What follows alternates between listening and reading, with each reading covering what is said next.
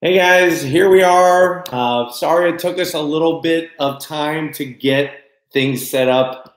We had to finish with eating dinner, and Lori is walking our dog Dillinger, so she will be here in a split second. But I'm so glad to see a bunch of people already here watching as we're going to talk a little bit about the LA Auto Show. We're going to talk about the experiences from SEMA over in Las Vegas. Lots of different things, including just got done. They came and picked it up yesterday, a Toyota Supra media press fleet vehicle. But I see everybody coming in. Remember, if you have any specific questions, you definitely want to use the super chat feature. I will try my best to answer as many questions possible. So as you know, we've been extremely busy.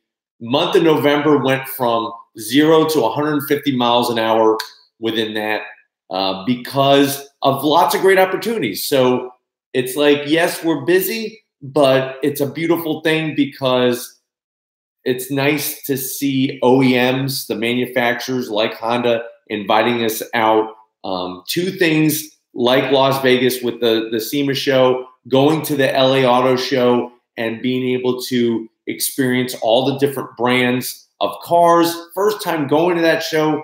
I think one of the biggest things is just how different each of these shows are. You know, we started off the beginning of the year. We went to the Detroit Auto Show. It was just a regular open admission day. We didn't go on the media days. Then we went to the New York Auto Show and we're able to experience the media days, and it really opened up our eyes about making contacts with the different manufacturers. And now the great news is we're being invited to events plus going to more shows. So next year, expect a bigger schedule of activities. We have a lot more things that we're going to do, meet and greets, and all sorts of things like that. So here she is. Lori is here. Guys. We just got done walking Dillinger. There's Dillinger. I'll let him go. He's so cute.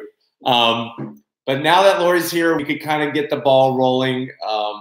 LA Auto Show. What did you think of the event itself? Well, I thought, it was a great event. It was a huge space. And obviously there were a lot of great unveils, which was really exciting to see. Now, we had never been to the LA Auto Show before, so we didn't know what to expect. Totally different. Totally different. And it definitely had a California vibe. That is for sure. It was not like the New York Auto Show at all. Yeah. Different vibe. Yes, completely different vibe. A little bit more California laid back. Definitely a little more spacious. Yeah. And a lot less busy than the New York Auto Show. Definitely, the New York Auto Show this year seems to have been the busiest when it comes to amount of people and the pageantry and everything from the press days. But LA Auto Show, definitely different vibe, but still great. Each one has its own pluses and minuses. You know, one of the things that I know you were excited about, and I was definitely excited about, we had the subscriber meet and greet. Yeah, that was really nice. That was nice to see and meet people that live over in California. Yeah, and one of the things that because we're trying to figure out how to make it all work so that we can meet as many folks as possible. And one of the things that we thought we would do, so we'd love to hear you chime in on this, is see if there's a way we could stick around after the press days to attend a public day and then just do the meet and greet a little more sporadically. Because that was the thing that we found. A lot of folks were like, gosh, I can't make it out. Yeah, so what we're going to do is for Chicago. So the Chicago Auto Show, and I see Jay's here. Nice hat. Yeah. Thanks, Jay. Thanks, Jay. So the first auto show of the year for 2020 will be the Chicago Auto Show because Detroit has been moved to the summertime, which will be nice because trust me, when we went in January, it was quite miserable weather-wise. The show was great, but the weather was terrible. It was like the worst snow. So here is the plan. We fly out, I think, the first week of February, if I remember correctly. Yes. Those are for the media days. Right. What we're going to do different from any other show, for the first time, we're going to do this each show for the next year, is we're going to stick around after the media days are over. We're going to attend, Lori and I are going to attend the first open general admission day. Right.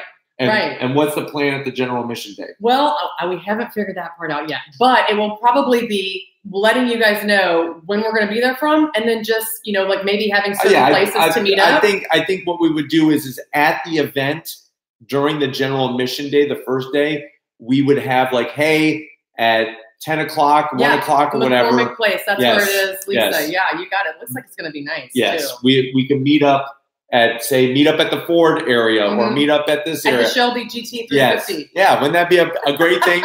Let's go meet up.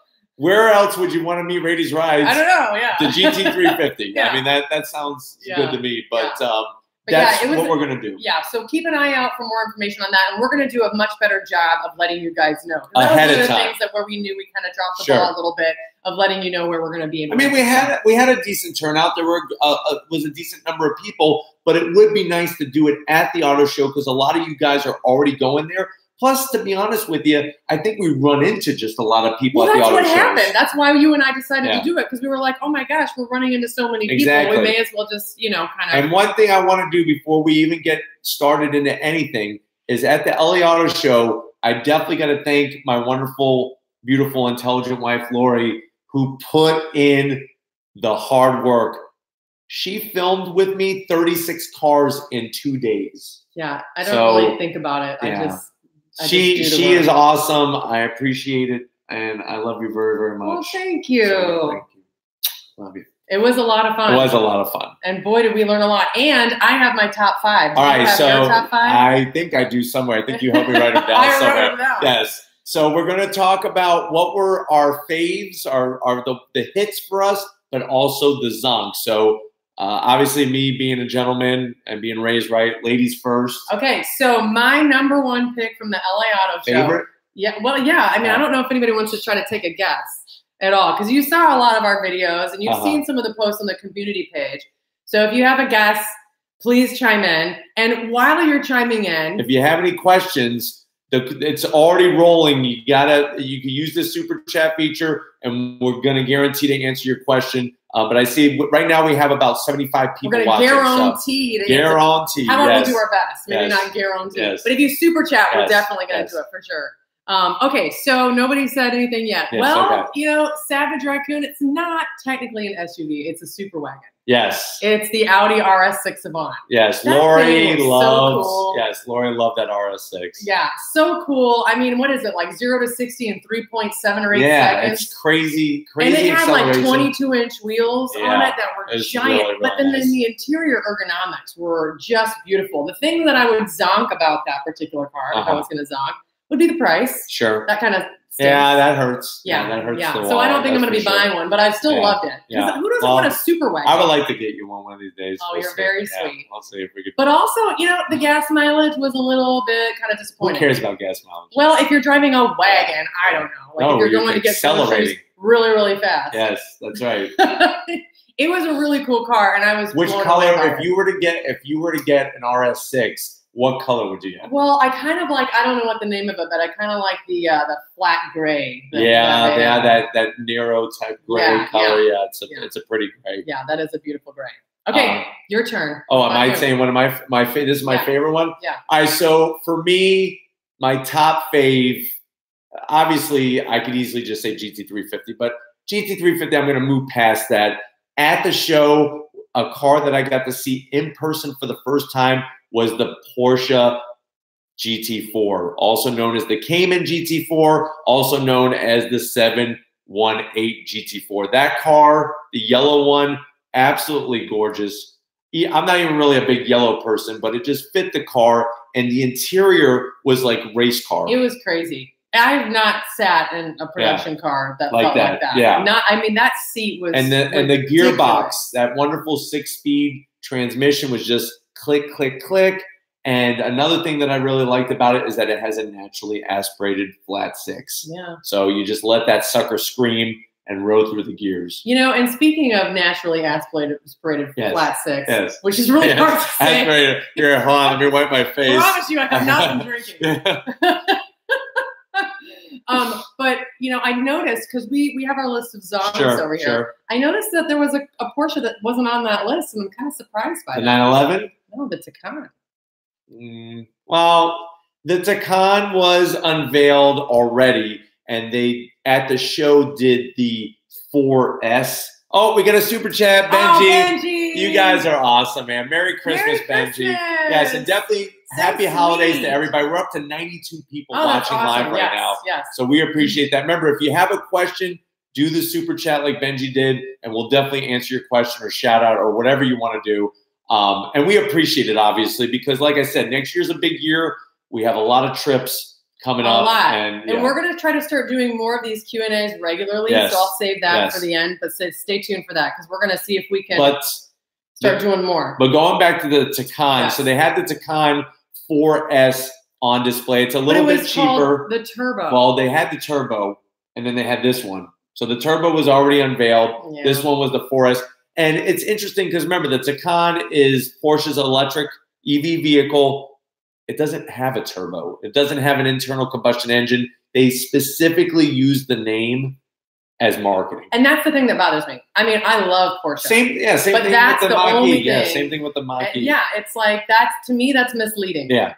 And also the same thing as fake exhaust. Yeah, no. Those misleading. Why are you putting exhaust tips? Not that Porsche is doing that. But why are some manufacturers putting exhaust tips on the car and then it's not even an exhaust tip? It's just there for decoration. Like, that's just the weirdest decoration. And I'll be honest with you, a lot of you guys and girls know me that I'm not really the biggest EV lover. I'll review them and I'll bring them to you. I don't see one in my garage anytime soon. I'll probably be that one last person. Yeah, I could go in your garage. That's fine. I might be that last person still fueling up at the gas station. Fossil fuel. Okay, so what's next? I think it's my turn. Okay, your turn. So, and Mystic TK is going to like this one. Okay. So, my second favorite car of the show. The Trailblazer?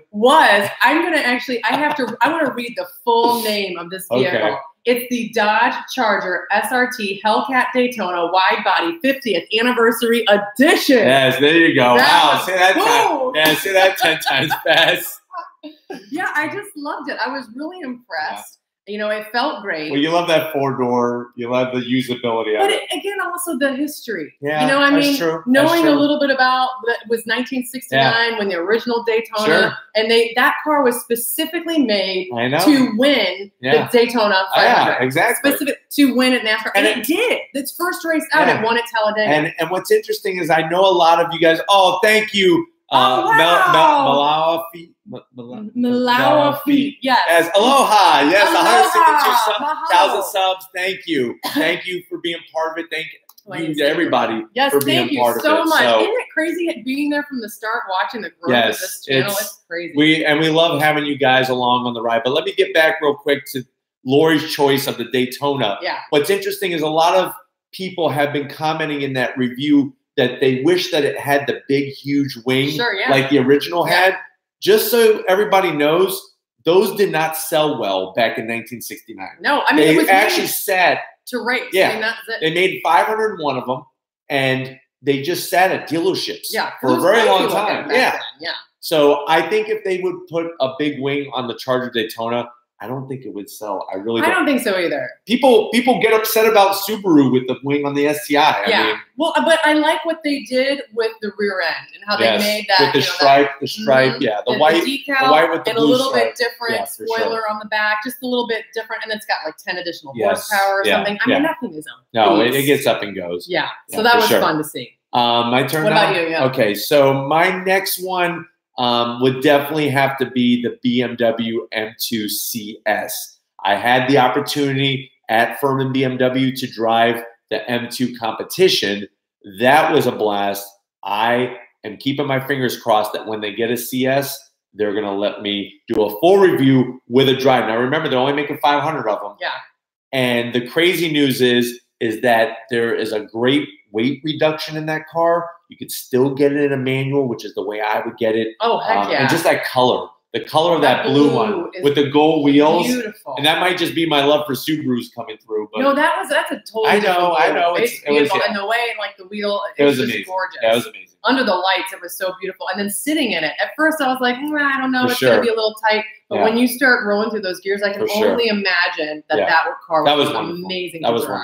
All right, what do you got next? Okay, so my next favorite one, well, it was going to be the Fords, the Shelby GT350R. There you go. And the GT500 were right next to each other. The 500 was orange, and the nose on this thing, so aggressive. I know. Oh, tell me about it. It almost like it just eat you alive. Yeah, yeah. I love that. And then I absolutely just, I mean, you sit in a GT350R, and it's like, it's just praying you to get it on the road. I know. I saw you going through that 6-speed, sitting there, making the car sounds. Yes. It wants to go. And I'll go ahead and jump in now. Obviously, I left it for later, but the GT500, the GT350 were in my top 5. I mean, you know how much I love the GT350 guys. And I don't know if you heard the big news today.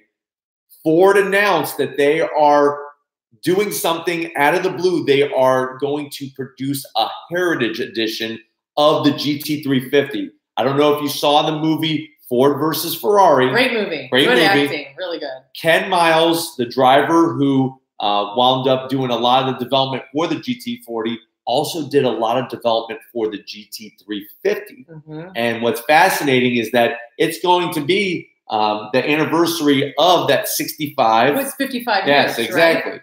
And so what Ford is doing is they're going to produce a GT350. You could get it with the Heritage package. It's going to have Oxford white rather than Wimbledon white because it's not as bright. It's more of an off-white. Like an off-white, yeah. And which would match the original white. Exactly. Yeah.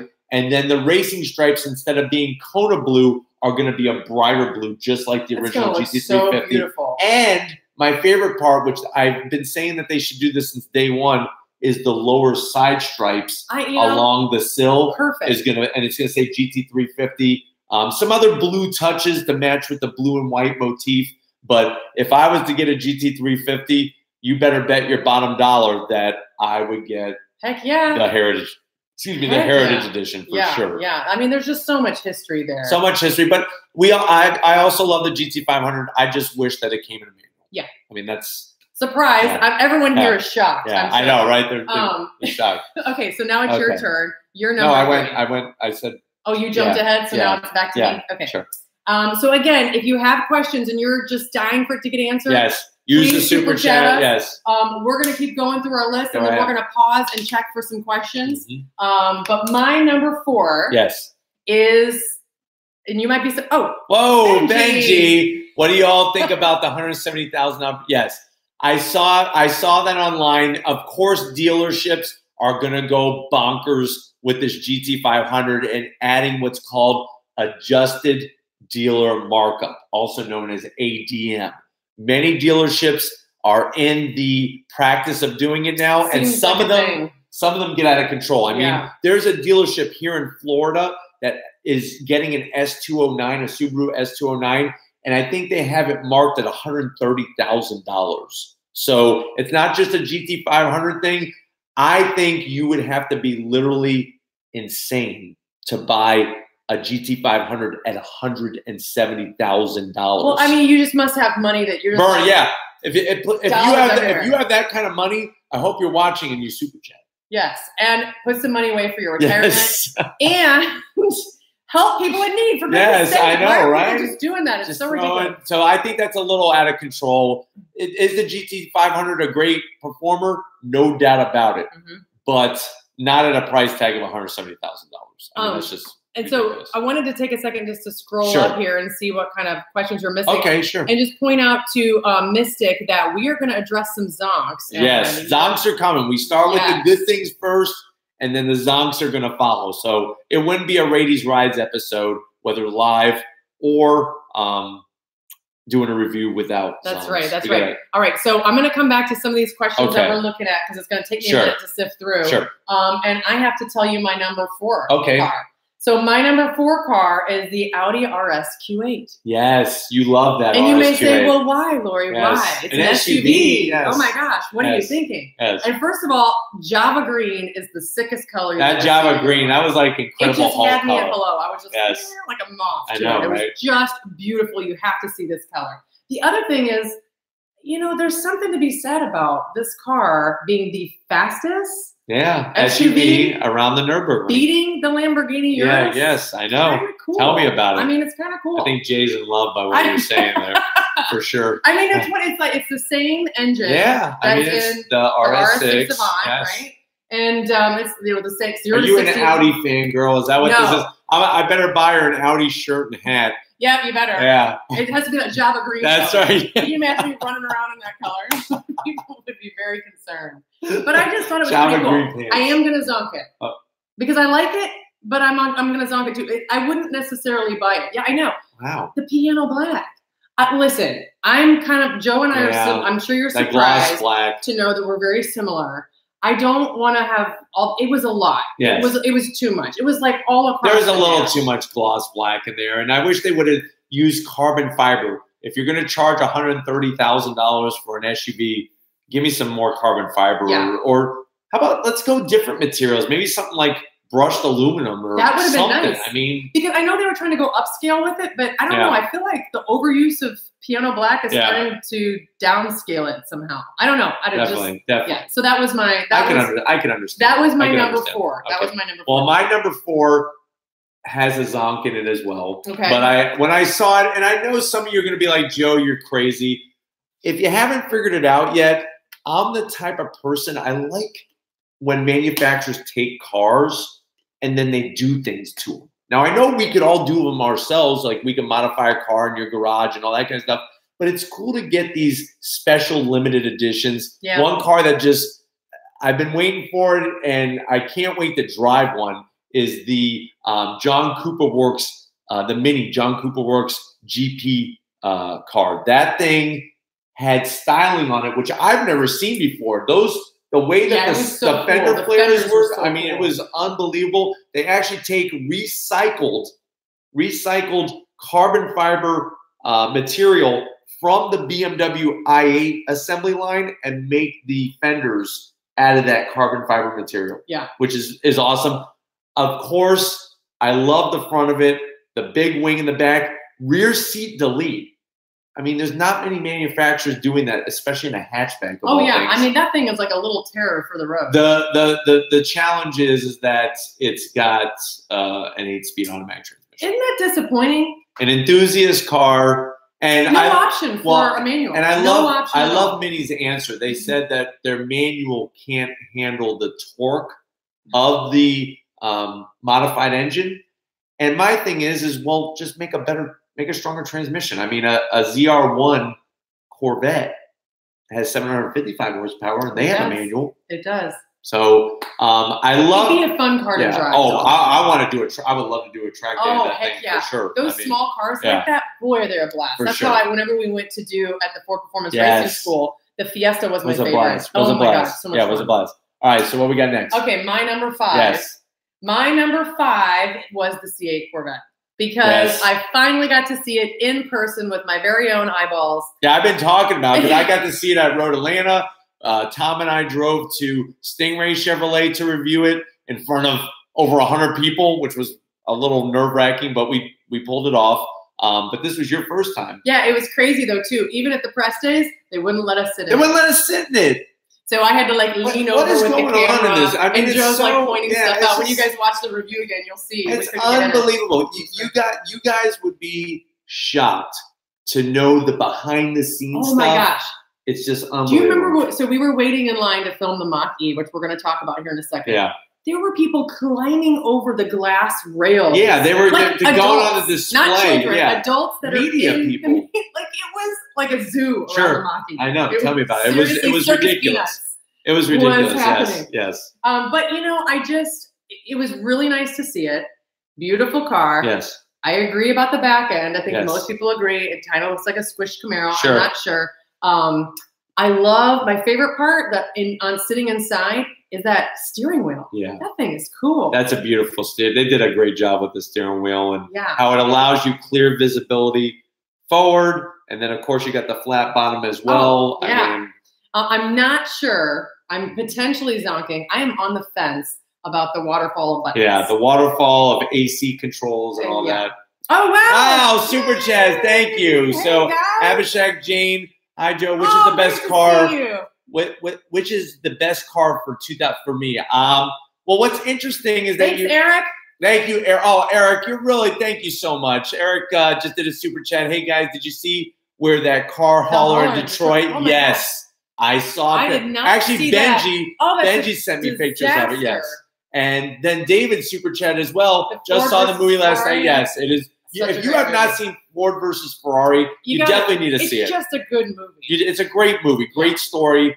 Now, good question about 2019. So I'm gonna be putting a video together of my top 10 hits from 2019. Good idea. Now, one thing to be aware of, everybody, here on Rady's Rides, if you haven't figured it out yet, we review a lot of cars. We kind of review them all. Right now, we have over 1,000 reviews, separate reviews on the channel because of things. Well, so are you. No, so are you. I like to take breaks and have snacks. That's true. I like snacks too. Yes, who doesn't like snacks? That's right. Twizzlers. But yes, Twizzlers, Lay's, Slim Jims. Slim Jims. Ew. Like we sit around and eat that. But anyways, so I'm going to be putting a video together, Abhishek Jain. I don't mean to cop out on your question, but definitely one of the highlights for me would be the GT500. I mean, that car is a beast. Yeah, but okay, so let me ask a question here. Sure. Does the S209 technically qualify as a 2019 car? Well, yeah, because it's 2019. It's a 2019. Yeah. All these other ones are 2020. Okay. Yeah. All right, we have another question here from Eric. Oh, wait, Eric, when I saw that trailer flipped over, actually, Benji. When did this happen? It happened, I would probably say within the last week. They were delivering, because they've started deliveries of GT500s to dealerships, and it was toppled over. I believe there was a grabber lime colored GT500, and then there was another one just laying there on the side. Oh, that's such a sad very sight. Terrible. I would have been more than happy to take it. You know, if that one's going in the dumpster, I'll be more than happy to take it. Oh, you're hilarious. Thank you so much, David. Thank you, Another Eric. thing, thank you, Abhishek. Yes, and definitely thank you, Benji, as well. Thank you so much, Benji. Really appreciate your super chats, guys. Another thing to say about the Ford versus Ferrari movie, at the LA Auto Show, they had the winning Ford GT40 there.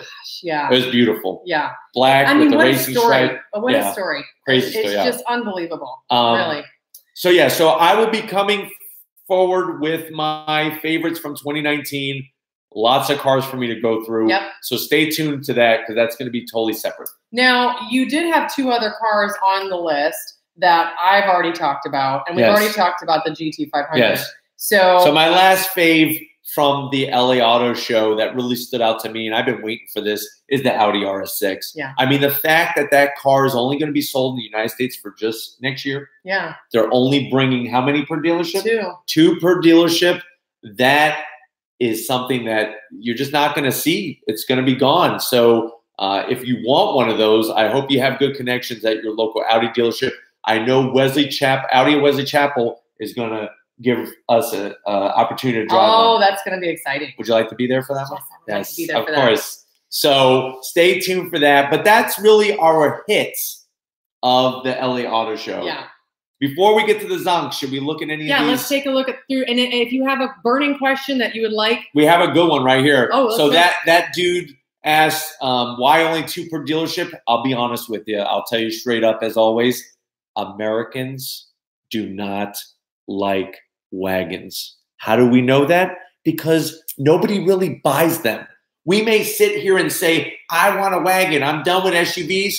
Why aren't people buying them? And that's the funny thing that I've been finding a lot as I go along this journey, reviewing all these different cars and whatnot, and listening to what people want. A lot of times manufacturers will listen, but then nobody buys it. So I think that's obviously the main reason, is that over in Europe, they'll sell RS6s out the yin-yang. Here in the United States, for Audi, it's a gamble. We are here and we're saying, yeah, we would buy it. Unfortunately, I don't have 120 grand to go buy one. So it'll be interesting to see if there are any dealerships where these RS6s just sit. What else we got? So we have a question here from PP Gilder. Okay, interesting. Brig, I want to say it. Brig Mattias, most cold 9-iron don't. Wow, I didn't even know you could have a username that long. It's awesome, and it's really, really good. Yes. But he or she is loved your review of the EcoBoost Mustang with the Performance Pack. Would you approve of it as a daily driver? Of course. An EcoBoost Mustang, or Mustang EcoBoost technically as it's referred to, would make a perfect daily driver. But even a Mustang GT would be a great daily driver. Of course, if you're daily driving it, you're going to get some better fuel economy compared to the Mustang GT. But either or are great cars to drive. They're very comfortable. And of course, you got the classic Mustang look, which everybody loves. Sir Merv wants to know, biggest zonk of 2019. LOL, I hope you read this. We read it. Yes, we did read it. What do you want to go into? Should we go into zonks of the show yet? Hold that thought, Sir Merv, because we're going to go into zonks of the show. Because one of the biggest zonks is at the show. I promise you that. Yeah. Alec wanted to know about if you have any info on the GMC, their new Yukon. Yes, it is going to be unveiled. It's going to be officially in front of my eyes in Chicago. So when we get to Chicago, we're going to be taking care of the Tahoe and the Yukon and all that good stuff. And hopefully, fingers crossed, I don't know if it'll be Chicago, probably New York, or maybe Detroit. The new Escalade, the Cadillac Escalade is coming, finally redesigned. That's going to be a big one. Yeah.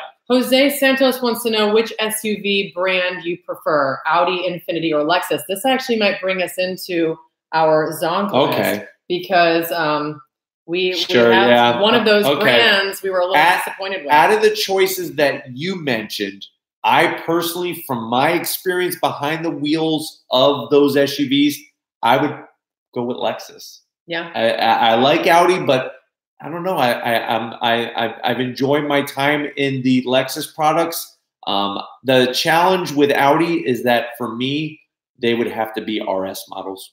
It would have to be an RS Q8. Oh yeah, to drive. I'll take it for me, just to drive. You can have the Lexus. The Q3 doesn't do anything for me. Well, the Q8. RS Q8. Oh yeah, it has to be RS. Of course, yeah. Well, that's what I was saying. Okay, well that's what I said. Okay, well good. See, we do think alike. There you go. All right. There's people that are asking. What? I know Mystic wants to know. What's my favorite flavor ice cream? That is what Mystic was wanting. Chocolate peanut butter ice cream is my favorite. I could eat that by the gallon. So, we got Eric. Eric, you're awesome, so man. Generous. Thank you, Eric. That's really awesome. So Eric just super chatted again. He says, I'm psyched for the 2021 Mach 1 Mustang. Word is it's going to get the Tremec 6-speed. Yes, I am also very excited for that as well. And Tell us about the Mach 1 Mustang. So Mach 1 is such an iconic name when it comes to the Ford Mustang. It evokes so much from that muscle car era. It was reincarnated many times along the way, but I think that this time around it's going to be extra special because of them putting the Tremec 6-speed. Yeah. That Tremec from the GT350 is one of the many reasons why I want a GT350. Yeah. And, you guys are so great. It was so cool. Some of the subscribers that came out to the meet and greet in California, they were like, man, I hope you get that GT350. Oh, Benji, you're really awesome. Benji, Thank you, Benji. Christmas. So sweet. But yes, Eric, I can't wait for that Mach 1. I think that they're going to unveil it at Detroit. That's what I think they're going to hopefully surprise us and unveil it. So we have to Detroit. wait till June? Yes. No, yeah, June, because I was going to say January. Yeah, that's right. No, we got to wait till June. Benji, he says, I would love a wagon, but I can't afford them. Matter of fact, one of my dream cars, yes, definitely the Nomad. That is a car that really evokes a lot of memories of people for muscle cars, because the Nomad, you could get it pretty souped up from the factory, even though it was a wagon. Yeah, that's true. So that's cool. I'm a big fan of wagons. Yeah, I know. You like the usability, and it makes you want to get a big golden retriever. There you go. So my little Chihuahua is going to have to get a little bit bigger for me to get we can get the TTRS. I can just borrow the neighbor's dog. There you and go. In the back. All right. So we were going to talk about our zonks. Zonks. Let's nail them. them. So why don't we rip the Band-Aid off and talk about the big blue zonk that okay. So the Mustang Mach-E. Yes. How do we feel about the Mustang Mach-E? Do you want me to go first? Yes, I think you should go first. So Mustang Mach-E, if they would have just kept it as Mach-E, that sounded cool to me. Great. E means electricity. You got the Mach 1. You have the Mach-E. It's like I get it. Mm-hmm. Why, oh why, would you desecrate the Mustang name by putting it on an EV? And I know why. You know why. It's all about marketing, guys. They want to take advantage of what the Mustang name means to people and get them excited about an EV, because Ford is scared that maybe nobody would want the Mach-E if it wasn't revolving around the Mustang name and some of the styling cues. One of the most ridiculous things that I heard at the LA Auto Show is one of the Ford representatives saying that the Mach-E is going to pump in V8s, so not like V8 specifically, but a deep growl through the speaker system as you're driving. Wow. Yes. Huh. I don't have a problem really anymore. I'm kind of getting over synthetic sound, but in an EV, there's no engine. There's a motor. Remember, there's a difference. Engine is what a lot of us have, internal combustion engine. Motors are electric. It does kind of look like a Mustang and an SUV had a baby. It does. It got most of the genes of the SUV. It does. And it's gonna, yeah, I know, right? It's gonna be a performer, no doubt about it. What electric vehicle like the Tesla Model X and all that isn't a performer? I think it's an exciting vehicle. It's exciting. And their display was beautiful. I think the thing that bothers me the most is it kind of makes me feel like, oh, man. Thank you, Manny. Thank you. Thank you so much. Manny just super chat. Thank you guys for the hard work you guys doing for staying humble by reading our comments and taking our comments requests. Of course, you guys make the channel. I mean, we love doing these Q&As so much. And I love reading the comments because I want to know what you guys are thinking. Hey, what did you guys think of his live review? Did you see that live review that he did by himself with his iPhone of the Highlander? I was impressed. I thought he did such a good job. Thank you, sweetheart. The whole thing from start to finish you did. It was outstanding. If you haven't seen that, you should, because it shows you what a true pro is. So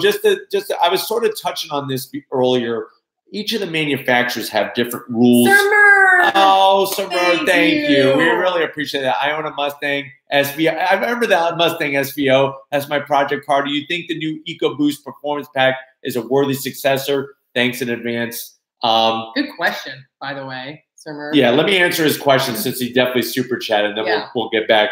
The SVO, I like the SVO. I remember back in high school, I had a friend that had one. It was different. It was just different, and we didn't bust his chops about it not being a V8. And it's, it's one of those things, everybody thinks a Mustang is supposed to have a V8. Mustangs had a straight 6. You could get a 1965 Mustang with a straight 6, but I think the EcoBoost Performance Pack, or excuse me, High Performance Package, it's different. It's different than what the SVO was.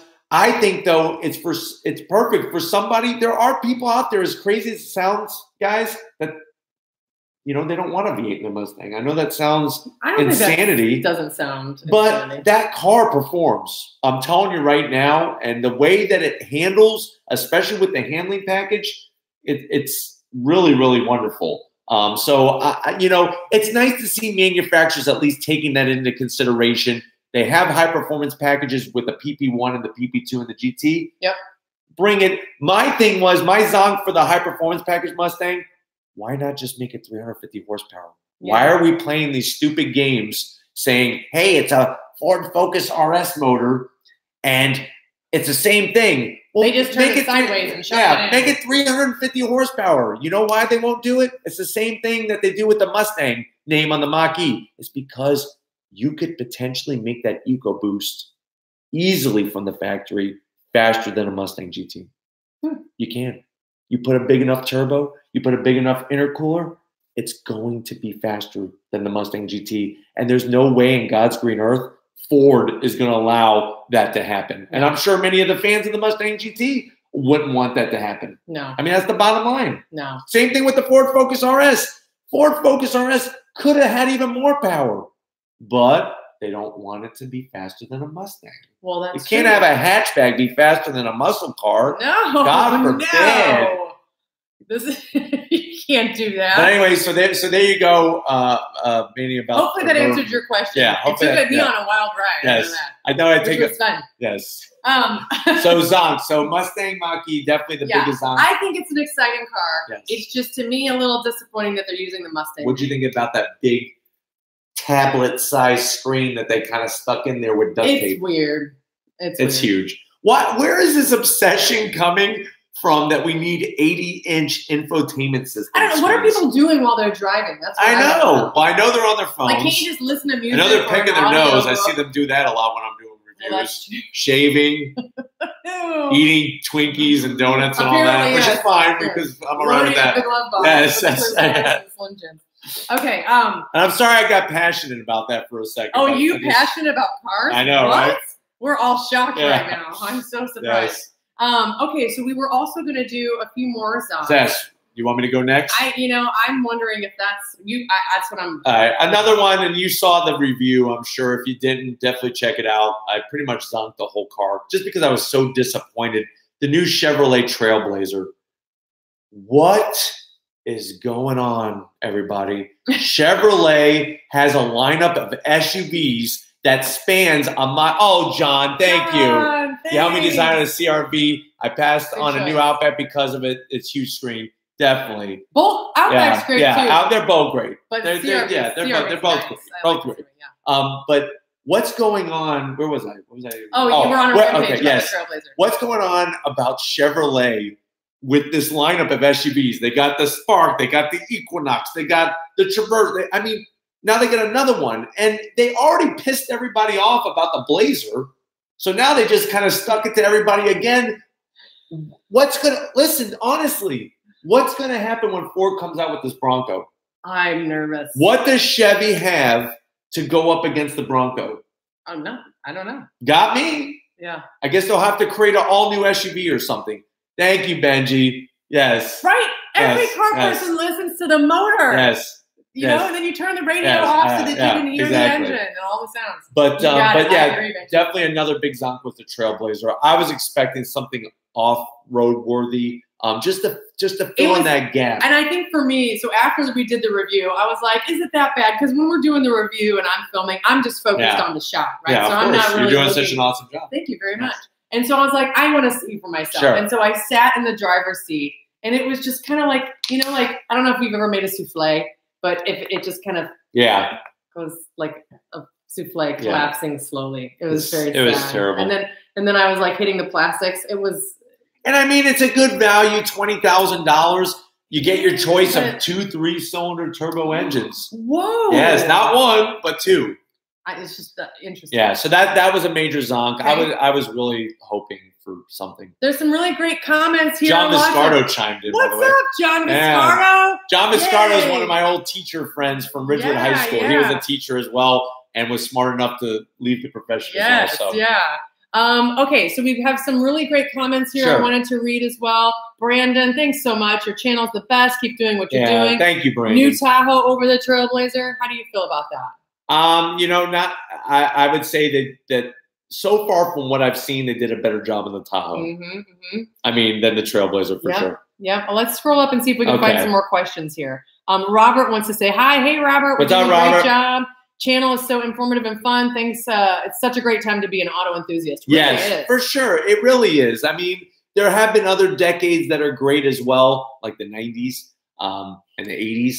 But but those were still, they had their zonks. Yes, that would. Those you think? Citizen Genuine. Thanks for sharing your inputs of your experience, which helps a lot of folks. It really does. Just wanted. Hold on. I think we got a super chat. Oh, keep going. My goodness. Yeah. Yes, Josh. Thanks, you. Josh. Thanks for your reviews on the 2020 RAV4 Hybrid and the 2021 RAV4 Prime. Yes, I would wait for 2021. The RAV4 has surprised me this year. It really has, especially the hybrid with the extra performance that you're getting. I don't know if you saw, but after the live feed, I did post the RAV4 TRD off-road. It's the first time that they've offered the TRD off-road on the RAV4, that trim level.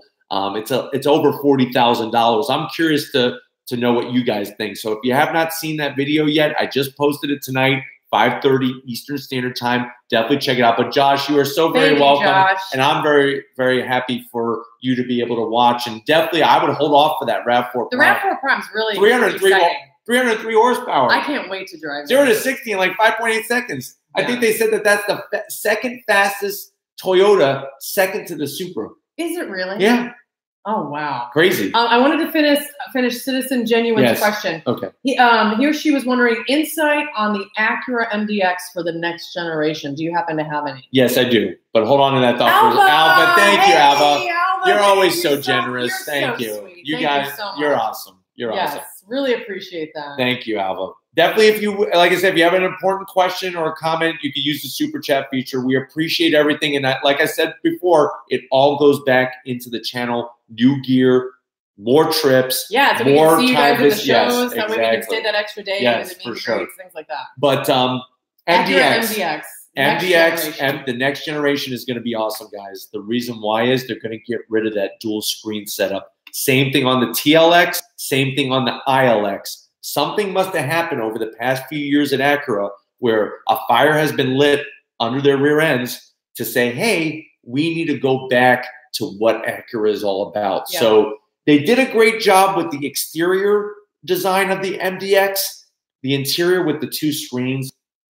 No. Yeah, and that kind of leads us into... Is that going to change for the next generation? Yes. It's going to be like the RDX, which the RDX has that nice... Because that was the thing I didn't like about the MDX, but I really liked the MDX. Yes, I know. You like the way it drove. One of my favorite SUVs, yes. But that would lead us into another Zonk. Yes. So another Zonk, and I'm actually, this is coming from me. Is it coming from some from you? That one? No, that's all me. That's all you. All right, I'll own this one, everybody. It's on me, and we do have over 100 people watching right now live. Well, I don't really remember, so it has to be all you. Well, I was in the zone. That's probably why it was a Zonk, because you don't remember. That actually. There you go. Yeah, now we know why it is a Zonk. I am actually going to Zonk the whole Infiniti brand. Why? For the auto show. For the auto show. Yeah, for the auto show. For the auto show. For the auto show. The reason why is when are they going to come out with something new? When are they going to redesign some of their vehicles? You know, we talked about Acura with their interior. What about Infiniti interior? They also have the dual screen setup. They had, and I don't know if you follow me on Instagram. If you don't, it's obviously Rady's Rides on Instagram. I like to keep it simple like that. Go to my Instagram if you have not seen it. There was a picture that I posted of this concept car that Infiniti did, and it was awesome. It was that Project Black one that had the crazy spoiler on it. Yeah, I remember that. They obviously can do it. We've seen Infiniti do great things over the past. Do it now. So if you're an Infiniti fan, nothing personal. It never is. No, it was the display, really. It's like just the They had white carpet. Like, they had white carpet. I would love to see what that white carpet looked like. Wait, is that where I got that weird smoked coffee? That was strange. That's why you don't remember anything. Is that weird smoke? I was really focused on this smoked coffee, and it was very strange. I put that on my Instagram. One thing. Well, let me tell them. At the media days, at each of the different booths, for the manufacturers, they have special snacks and drinks for us to, consume while we're there. We just got a super chat. Oh, another super chat. Yay! Buddy, thank you, buddy. Buddy says, test drive Explorer ST soon. Your videos convinced me to check it out. Yes. Definitely want to check out the Explorer ST. Yeah. And I don't know if you saw a couple days ago, I posted Raptor versus Explorer ST. When the people at Walker Ford heard that I wanted to review those two cars together, those two vehicles together, they looked at me like there was something wrong with me. I thought it was a legitimate question. Does a base Raptor, would you go base Raptor for 60 grand? Yeah. Or would you go pretty much fully loaded, except for the performance brake option, Explorer ST? I think it's an excellent question. I think it's valid. Yeah. 0 to 60, they're pretty close. 0 to 60. Now, obviously, on the street, the Explorer ST is going to outhandle the hell out of the Raptor. But if the road, great comparison. The road ends, Raptor's going to win. But it's a great. If Mad Max, Thunderdome suddenly happens, Raptor's the way to go. All right. So Infiniti was a letdown for me at the show. The smoked coffee was interesting, however. Yes. Definitely check out her Instagram. Lori Rady on Instagram. What about this Buick Encore GX? How'd you feel about that? Yeah, not feeling it. No? Buick. So we were talking about the 1980s real briefly just a second ago. Think about it. The Buick Grand National. That was a car that was a special car. V6 twin turbo that would beat a Corvette in the quarter mile back in the 1980s. whatever happened to Buick? So Super chat. Oh, thank you, Hamilton. We really appreciate. Thank you very much. But going back to my other, are you zonking this too? Or is this just on me? No, we're zonking. Okay, we're both. This is I was busy at the Infinity. Yes. I was getting coffee, yes. So I wasn't paying attention at all. The Buick Encore GX. I was hoping for something more performance oriented. It's the same thing as basically the Trailblazer. Yeah. We have another super chat. Oh, thank you, William. Thank you, William. What do you think of the new Mercedes touchpad over the older touchpad? I think the newer one, if you give it some time, will actually work out better. The challenge with Mercedes-Benz, especially with me, is that when I go to a dealership to review a Mercedes-Benz product, they're complicated. Some of their systems in their cars, even like that My Mercedes thing, gives me a freaking headache. Here's the great news. And when I say we're talking about Rady's Rides and you guys, we're going to be getting Mercedes-Benz press fleet vehicles after the new year. So expect some more in-depth, better, thorough reviews. It makes such a difference. It does. Which actually kind of brings me to one of the other topics that we wanted to talk about. Because when we were at the LA Auto Show, yes, do you want to finish the Zonks? Oh, sorry, yes. Want to do the last Zonk? Well, I mean, it's like I'm gonna zonk it. To me, it's like a half zonk. Okay, half zonk. It's kind of like how I feel about. There's a full zonk to me. All right. You want me to go? Well, it's the Subaru White Series display. Yeah. So at the LA Auto Show, Subaru unveiled the Series White display. And they had the WRX, the STI. We got another super chat. Thank you, Abhishek Jain. Thank you. Yes. Genesis. Going to be Lexus, Infiniti, and Acura soon. You know what? Genesis keeps upping and upping their game. Do they? Wait until you see this SUV that they've been working on. I've seen some spy shots of it. I've talked with some of the Genesis representatives. They have actually 2 separate SUVs that are going to be coming. Their cars keep getting better and better. Their concierge service, where they come and pick up your vehicle for oil changes and things like that. Wow. The biggest challenge for Genesis is they need standalone dealerships. Yeah. They need a break. If you're not gonna be Hyundai, you need to break away and have separate dealerships, because people that buy those types of vehicles, high-end luxury vehicles, they want a certain experience when they go to get their car serviced, when they're buying their car. And I think some of the Hyundai dealerships just don't make that happen. I'm just laughing at some of the You're fine. I know. Trust me. I like fireballs as well, Alva. Trust me. So I want to actually also explain too about we're not zonking Subaru. I'm not zonking Subaru. And Infiniti makes some great cars too. I don't want anybody to be offended. Yeah, I'm not. Yeah. But the Subaru display, the Series White, it was like off in the corner. It was terrible. It was like by the toilets. There were not even any lights. Like the videos you saw, like the lighting was just and they didn't really even announce very well the Series that White the BRZ was going to be the BRZ TS was going to be there. None of that. So that to me, S209 for me, I wanted to get up close and personal with an S209. She hasn't been up close. Yeah, we've seen it at the show, but you haven't sat in it. No. And I was just kind of expecting, they're starting to hit dealers floors now. Maybe they'll have one. And I know that there's a very limited amount, but they didn't have They have some extras. They have some extra media press. They did have German Shepherds. Yes, they did have an awesome. So it was awesome. Some of you guys who watched the WRX Series White and the BRZ TS, it was right next to where they were having an dog adoption center. All these German Shepherds. Somebody literally asked me in a comment, did you add the dog sounds? Or is that real? Yes. Trust me, I'm not adding any animal sounds. No. Maybe I should do that. Like get like a chicken, a cow. That would be fun. Yeah.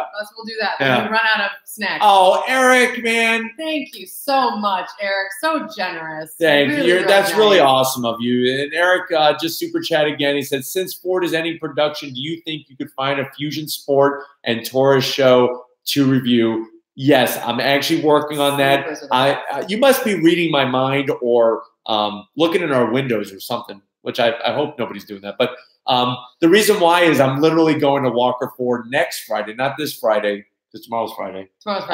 Next Friday, we're going to do the Fusion Sport. Nice. So it's going to be a little bit more difficult to get a Taurus show or SHO, however you want to say it. But I'm going to get him, and don't you worry, I will bring him to you. Somebody brought up a question, are we going to see a 600 horsepower Type RA from me? No. The reason why is I still am working hard towards that goal of getting a Shelby GT350. So that's why, you know, any money extra that I have laying around, it's not going to soup up the Type R8.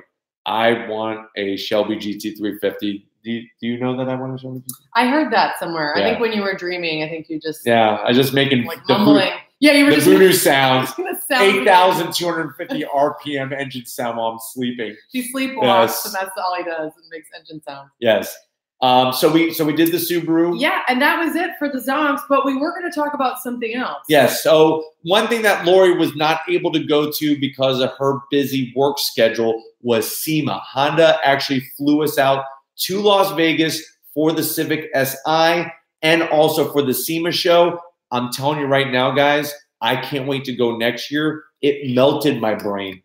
There were so many vehicles at SEMA, so many people, and the fact that it's closed to the public, the general public, I thought there were going to be less people there. There was more people than at the LA Auto Show or Detroit Auto Show. So SEMA was cool. Lots of great cars. We are definitely going to be going back. And one of the last things we want to talk about tonight, as we're going to start to slowly wrap this show up here, is the Supra. Oh boy! So when I'm sorry. That's okay. Go ahead.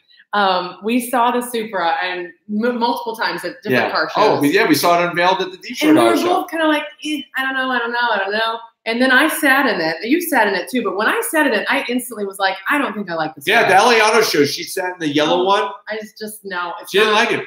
And then Joe got his press fleet vehicle. Yes. Which we finally got. He got behind the wheel of the Supra.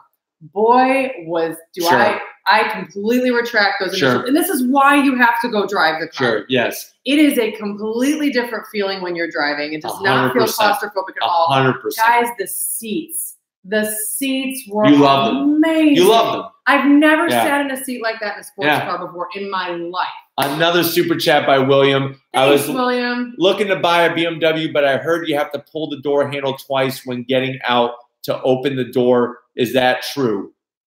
Not that I know of. No. I've pulled the door handle twice when getting out. Maybe somebody trying to lock it or unlock it? I've never heard of that. I know to open up the hood, you have to pull on the hood release twice, and then you just lift the hood. Maybe that's what they mean. Maybe, I don't know. I haven't seen that, William. The doors open just like any other vehicle. What is unique, though, like in the M2 competition, there's no actual park button to put the transmission into park. You actually just shut the car off, and it automatically goes into park. So that was a little confusing and weird. But definitely, I haven't heard anything about that, William. So I don't know. I could go double check, but I just drove a BMW not that long ago, and it didn't have. Yeah, just open up. Maybe the person that he heard it from was the hood. The hood release, and they just got it confused. So definitely, Lori got to get behind the wheel of the Supra. I obviously got behind the wheel of the Supra. I'm telling you right now, if you lower your expectations and don't think about the Supras from the past, think about the car right here and right now. Yes. It has a lot of BMW parts. We all know that. Yeah. Is the car an enthusiast sports car? Hell yes. That car was a blast to drive. And I'm not the biggest fan of automatic transmissions, but with the paddles, it was super quick upshifts, downshifts, and the grip level of the car, and we're not even talking about like it was on Cup 2 tires. It was on Michelin Super Sport tires. Unbelievable. What do you think of the sounds? The sounds, the pops, the bangs, the crackles. It sounded awesome. It was like nothing I've ridiculous. Ever heard. Now, does it have a ton of fake vents? Yes. Does that deserve a zonk? Yes. Stay tuned because Saturday I will be posting my full driving review, and boy, did we drive it, of the Toyota Supra.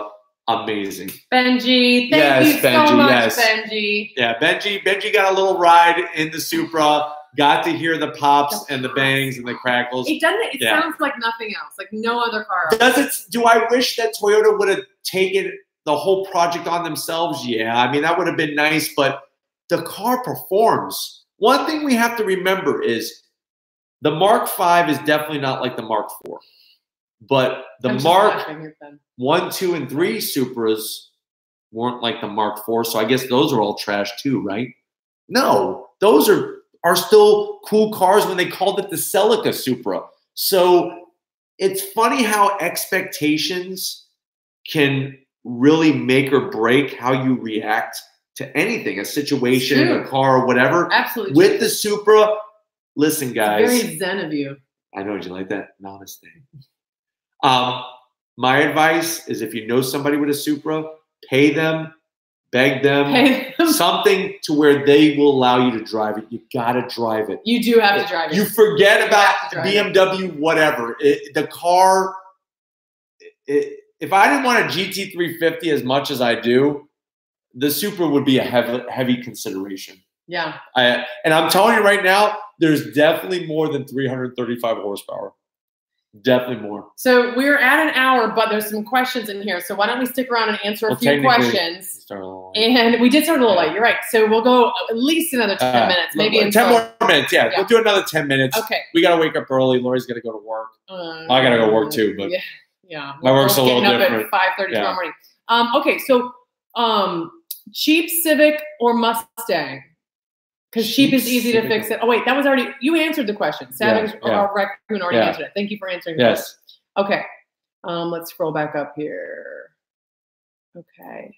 We're looking through the questions. This is what makes it hard when we have so many great people like yourselves. We got 111 people watching live right now. I saw some questions here that were maybe go a little higher or something. Yes. I'm lost in the comments, guys. I'm trying. GT350R, Dodge Challenger, SRT, Hellcat. Ricardo, you already know the answer. I'm going GT350R. I don't care that a Hellcat Red Eye is going to beat me in a drag race. What I do care is that if that driver, hold on one second. This is going to be good. I'm sorry. I thought you were going to say, I apologize. I'm getting passionate again here. My question is does that Hellcat Challenger, Challenger Hellcat driver want to go maybe like at Sebring or something like that and see how the Challenger handles compared to the GT350R? I think that's really where you would see what the Shelby is all about. I know from my perspective, that's what I would want to experience. And that's why, thanks to you guys, I'm working towards getting that GT350. And if it happens, I'm hoping it's more like a matter of when. When it happens, I want you to know that it's because of all of you from watching the channel. And I can't wait to share that moment with you guys when we started up at Walker Ford and drive away in my own Shelby GT350. It almost seems so unreal to even say that, to be honest with you. But that's where I'm going, GT350 over Challenger. She'll be right back. Sorry. Do you need any oxygen? You okay? Yes. Okay. Let me see if I can handle this on my own here. This is going to be a little tricky. Highlander 2020 will have any trims where exhaust is visible? No. So we have a question about the new Highlander. I'm sure many of you saw. I went to San Antonio to test the all-new Highlander. Many different trim levels, both internal combustion engine and hybrid. And for the first time, you can just get front-wheel drive hybrid or the traditional all-wheel drive hybrid setup. None of them will have exhaust pipes showing. None of them. So in a way, it's a good thing because at least there's no fake exhaust. I'm happy about that. Let's see what else we got here. I drove a Corvette Grand Sport on Road America, and it felt like it cut through corners and hit. Yes, that's another thing. Like if it came to Corvettes, I personally would go Grand Sport over a Z06. Z06 definitely has more horsepower. Z06 is definitely faster. But the Grand Sport just, for me, it's the better balanced car. When I'm driving, I just love that overall feel of being in a balanced car. And the GT350 just, it does it for me. It really does. As many of you already are aware. Oh, Benji, you're really, really nice with the super chats. I can't, if this GT350 thing happens, it would be awesome. Let me talk about some other media events coming up. So we're definitely going to do the Chicago Auto Show. Lori and I are going to be going back to San Antonio for the Kia Seltos. So if you were watching the LA reviews from the LA Auto Show, Kia announced an all-new SUV. They actually been selling it in India first, believe it or not. It's going to slot in between the Sportage and the Soul. So far, looks cool. We're going to San Antonio in February to actually test it and put it through its paces. So I'm definitely looking forward to that for sure. And the great news is Lori gets to come and help me film, which is really, really awesome. Then in April would be the New York Auto Show. June is the Detroit Auto Show. And then we have, of course, end of October is going to be SEMA. She's back. I have a lot of things now. Okay, good. Yes. So I don't How you doing? You doing all right? Good, All right. Hang in there. Yeah. You can make it. All right. So I was telling him about the media events we had going on. The real question. Ricardo, I'm going to say it again. And somebody else asked this question, I think the live Q&A. Do I go GT350R or GT500? This guy right here with this hat that says Rady's Rides, I'm going GT350R. Yes, the GT500 has 760 horsepower. Yes, there was that other YouTuber, young kid that did a quarter mile in 10.6 seconds in his GT500, Speed Phenom, I think his channel is called. That's great. That's awesome. I'm so happy that Ford is producing the most powerful car. That's got more horsepower than a Ford GT. That's exciting. But for me, this arm needs to be doing this. And unfortunately, the GT500, I can't row through my own gears. I got to go GT350R. And to be honest with you, I personally like the traditional analog gauge setup in the GT350R and the Voodoo engine at 8,250 RPM. I'm telling you, an angel gets their wings every time somebody hits 8,250 RPM in a GT350 or GT350R. So those are things to remember, especially around the holidays. Gabriel wants to know about a Baja review. Is that something that I would love to do a Subaru Baja. I think they're cool cars. I need to find one. Some of these cars, seriously, some of these cars, I'm like, where the hell did all the cars go? That's a good point. We talk about that all the time. I go to car shows. What happened to all the Mitsubishi Eclipses? The cool ones, the first gen and second gen. Oh, yeah. What happened to, I used to see so many 300ZX twin turbos gone. I don't see them. 3,000 GTs. I may see one every blue moon. Manny, if we skipped over your question. What happened? No, he was just asking if you saw it. No, we didn't see it. If we skipped over your question and you want us to ask it, keep asking it or super chat. There's But I got a good question. Yeah, go ahead. Palisade or Highlander? I'm actually going to split the difference and go Telluride. I'm telling you, the Highlander's great. It's a little tight on the third row, especially if you want a grown adult to go back in the back section. You're probably going to have to ask them to remove their legs, and then it would be fine. Palisade is great. I don't love the styling as much as I do on the Telluride. I love the styling of the Telluride. Yeah. I love the interior a little bit more on the Telluride. And spending all the time that I did with it in Colorado, I really got to enjoy it. Really, Highlander's great too. Listen, that 3-row SUV. Super chat.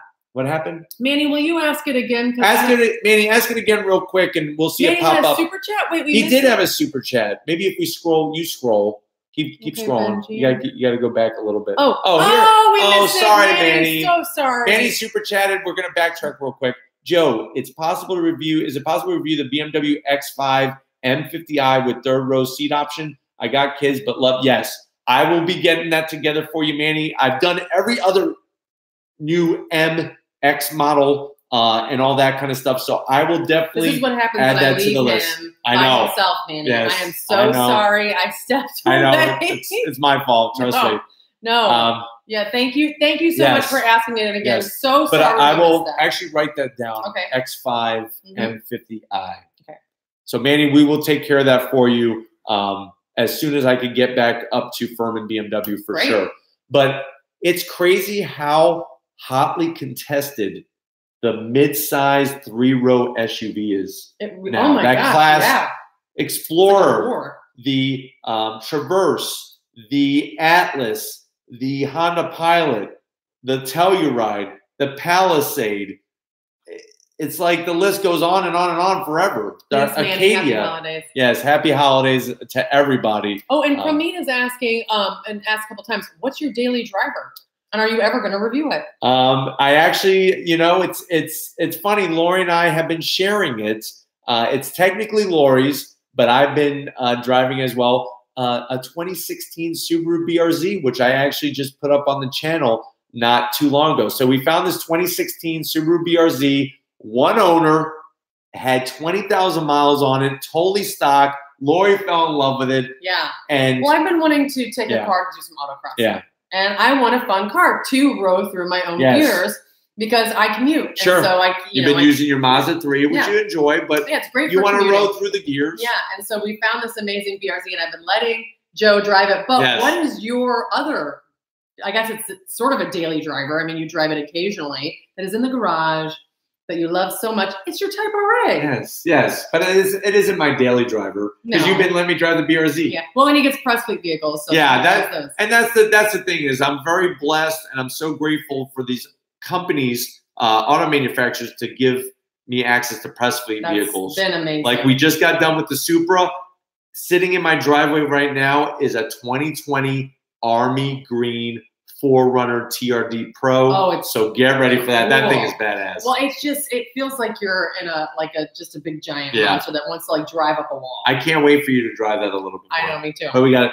BRZ is stock. It is stock. We bought it from a gentleman. He must be in his late 50s. His wife was telling him he needed to get rid of it because he put an order in for a C8 Corvette. He had a couple different cars, hence the low mileage on it, and it wound up being the right car for us. I mean, so Gabriel wants to know about point of view driving reviews. I could get those together. The challenge, here's the challenge, and you guys speak up because I'm just speaking from my experience. When I watch other channels do point of view driving experiences, every little movement is picked up. Like even by just looking sideways, it's like you almost are going to get motion sickness. Yeah. That's why I haven't really done them very much. I will start. If you guys want that type of footage, I will wear a GoPro on my head. I mean, I prefer the way you do because you do a form of point of view. It's just slightly different. Yeah. I really like it when a car has a sunroof because then the angle that I could do, it really, I like that. It allows it nice and open. Because it feels like I'm in the car with you. Yeah. And that's and I also like when you do where the camera's on your face, because it's sometimes when you're listening to somebody talk, it's like you want to see them. Here's a great question, and I know many people keep asking me this. Why do I rev the engines of the cars that I review? Just because, I guess. I guess for me, I want to know what it sounds like. So if I'm going to do it for one, I do it for all. Mm-hmm. And I think that some people, I'm not thinking that you guys are going up at stoplights in your Hyundai Palisade and wanting to drag race somebody. I just think it's just something nice to add. It literally takes 20 seconds. And I feel like if I didn't do it, there would be people who say, why don't you rev the engines and let us hear the sound? You wouldn't be able to sleep at night. That's one of your things is the engine, the sound of the engine. And that's the thing is that I love the sound of cars and trucks and everything else, so I just added in there. Manny, yes, we are coming to the New York Auto Show in April, and we are going to stay for an extra day because we want to try to see if we can do the public show too. So we'd love to meet you, and we'll definitely let you know about that. Yeah, that would definitely, be really awesome. Definitely. Durango SRT review anytime soon? Did you already? No, I have not. Let me tell you guys about. So there are still car dealerships and auto manufacturers that still don't. I don't know if they don't believe in what I'm doing. I don't know if they feel that I'm worthy enough to have access to their vehicles. They don't understand. Yeah, they don't understand. I mean, that's the bottom line. Most of them that don't give us access to the car, they're like, how much do you charge? And we're like, wait, no, you don't understand YouTube. That's not how it works. So I'm still working very hard to get into a Dodge dealership. I had access to one, but they wouldn't let me drive any of the vehicles. So I said, thank you for your time. And we're at the point now where the cars need to be driven. I'm driving them for literally 5 or 10 minutes. It's not that big of a deal. If I wanted to buy the car, I'm sure they would let me drive it. Another thing is that manufacturers are starting to take notice of what Rady's Rides is doing. Let me just tell you some quick stats, because this is all because of you guys. We do the work. You guys are the ones that are watching. So right now on Rady's Rides, we're averaging about 5 million views a month. Now, remember, we are putting up at least one video per day, which takes a lot of work, editing and everything else. So I appreciate, I know Lori appreciates you guys watching the ads.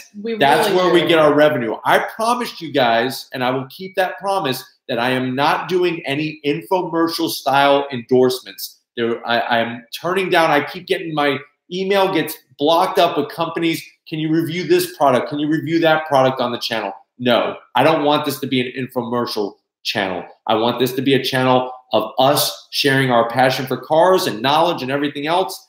The good news is that many of you watch the ads, and that allows us to do what we do without having to rely on other companies to give us product to try to advertise to you guys, if that makes sense. Yeah. So thank you guys for doing that. And it just allows us to keep bringing you the content. And keep zonking. Because that's the thing. It's like we want to be able to point out the things that we don't love. I mean, Joe is a firm believer, and I am sure that you guys are probably too. Sure. That there's no perfect car.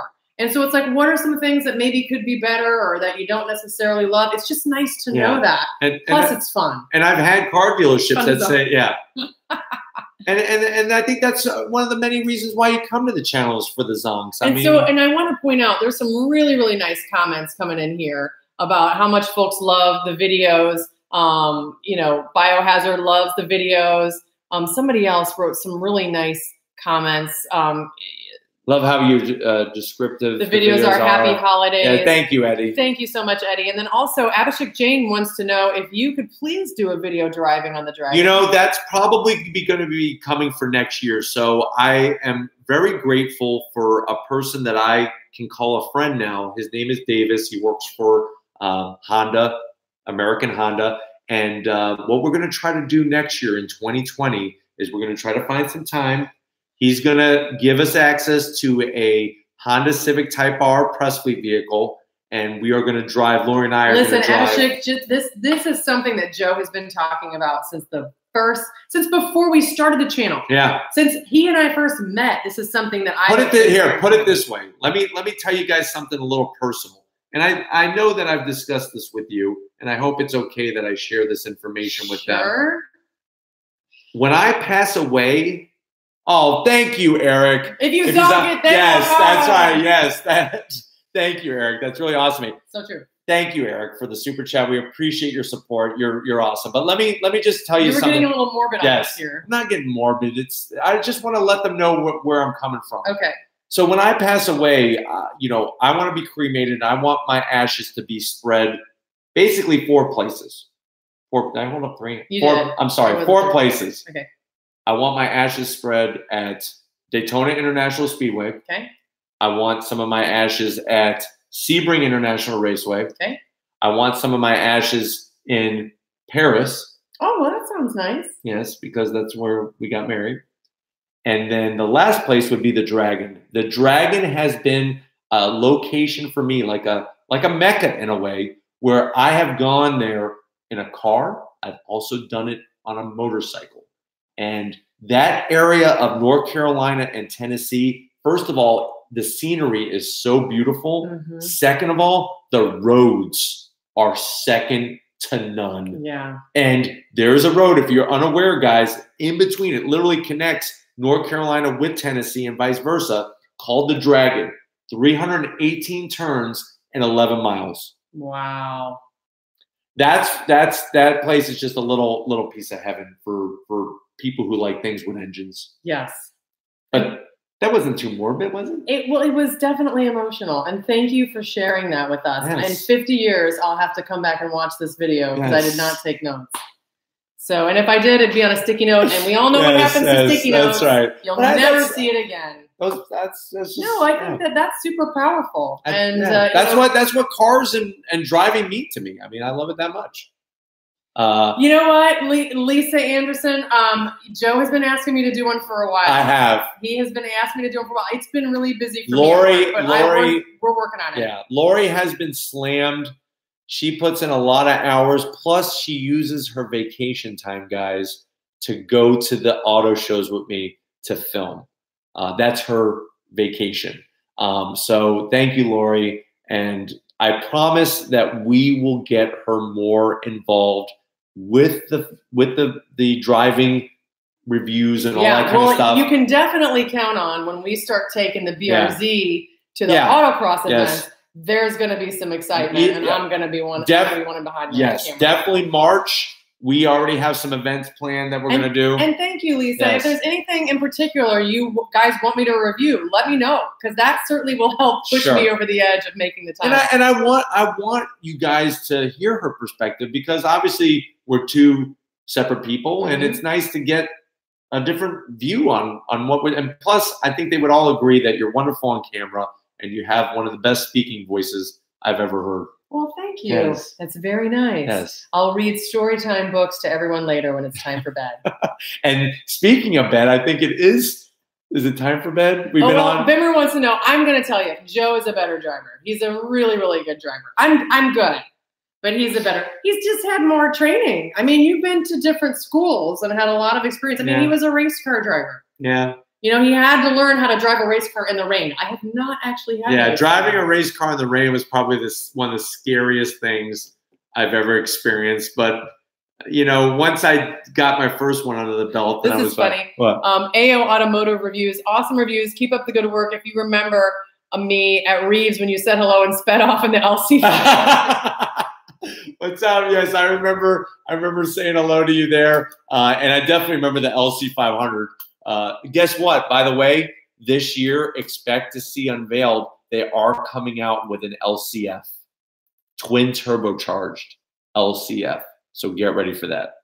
Well, and Merry Christmas, Lisa. And you know, I have to say, it's probably time for us to let everybody go. I'm getting a little cross-eyed. Yes, here. As you start talking about all kinds of emotional things, which that's what we love about you. So stay tuned for more of these guys coming up. And we will keep you posted on when the next live Q&A is. And if we don't see you which we will, we'll see you in the comments. Yeah, of course. But in person, we want to wish everybody a very happy holiday, happy New Year. And whatever you celebrate it well. Be healthy and happy with your family and friends. Benji, thank you very much. I really, really appreciate that. A big yee. Yes. You're going to have to tell me what that is. Lifted. It's a big lift. Yeah.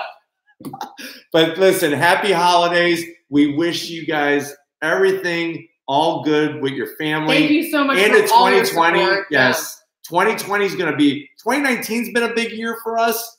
2020 is going to be even better. And we're so glad that you're on this journey with us every step of the way, especially some of you who have been there since the beginning. I mean we just had 1,000 subscribers. You guys know that have been watching. You know how crazy this is and exciting it is. And we just, every day, we want you to know that every day we're grateful. Every day we appreciate you. Yes. And we count our blessings. We know how lucky we are to have you and have the support. And to be able to do what we do. I never thought in a million years that I would be able to share my passion with cars, with so many great people, and interact with so many of you and meet so many of you. That's our goal. Yeah. Is 2020. We want to meet more. You. Yeah, that more really of you is important. In person, just to make it the ride that much better. But I guess it's about that time. It is about that time. Happy holidays, guys. Happy holidays. We are going to go to bed. Yes. And just like always, we'll see you on the next ride. Bye, guys. Bye, everybody.